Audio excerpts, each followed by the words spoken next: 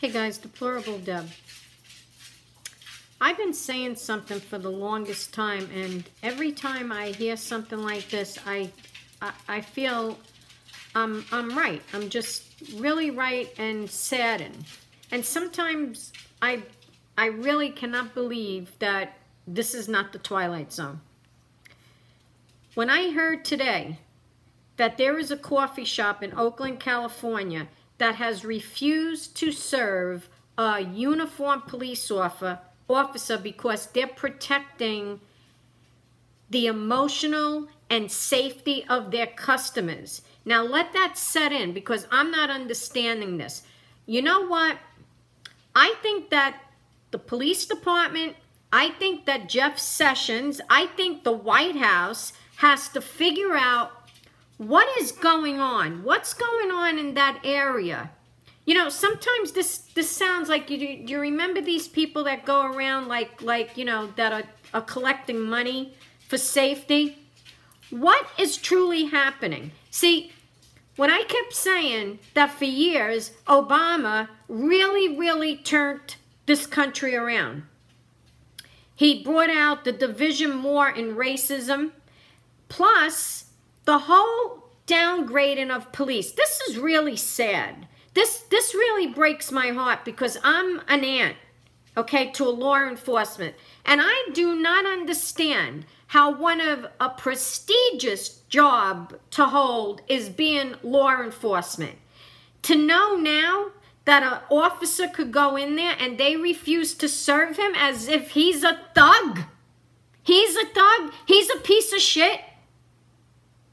Something is wrong here. And I don't think that the police department should let this go. They need to find out what's behind this. Number two, what freaking idiots that coffee shop is. Because now it's out there that they don't want to serve police officers. Then you know what? Then the police shouldn't go there. That's what I want to know. How dumb is this owner? If something happens, who they going to call? Huh? Who are they going to call if something happens? They're going to dial 911. Who's going to come? How disgraceful. This is really sickening that we have California, who is almost like living in a foreign country. And people, you should not let this happen. You should not let this happen. We have laws. We have immigration laws. This should not be that there is any business to turn around and say they're not going to serve our law enforcement. Do people understand what I'm getting at? I'm getting out the breakdown. This is exactly what Obama was doing. Breaking down. So nobody has respect for our police. How could this be? I'm telling you, I'm mortified hearing this. And what are they going to do? Just let it go? Not find out what's going on?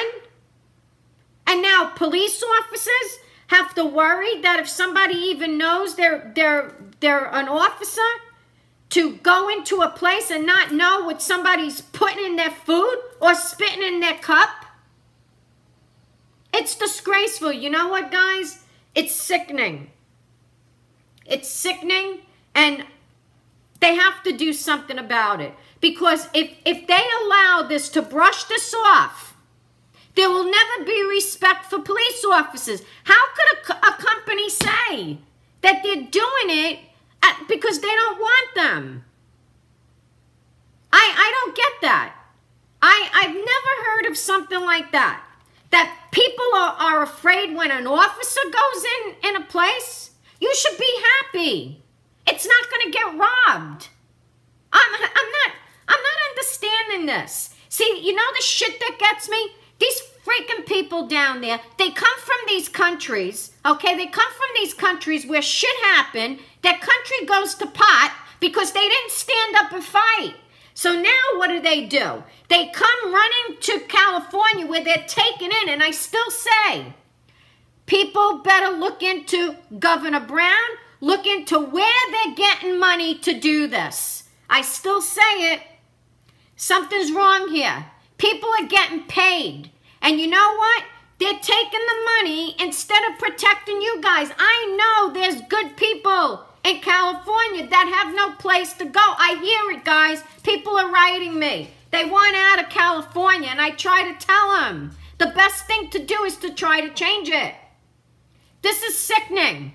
And something's wrong. Something's wrong, people. Somebody's paid. Somebody's paid to allow this to happen. And you got to remove them. You got to remove that governor, or you're going to pot. I'll tell you right now, you're going to pot. Sorry, that's just how it is. This is disgraceful. So sad. So sad that that they're putting where policemen now don't even want to let people know. Okay, I heard this already. I heard this already. You want to know something? My great-nephew was in college.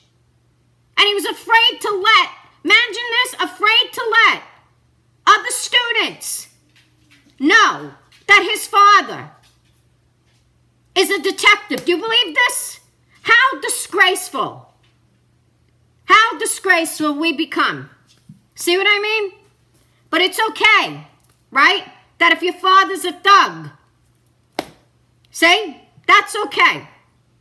Unbelievable. It really is. It makes me sick. And I hope that we do something about it.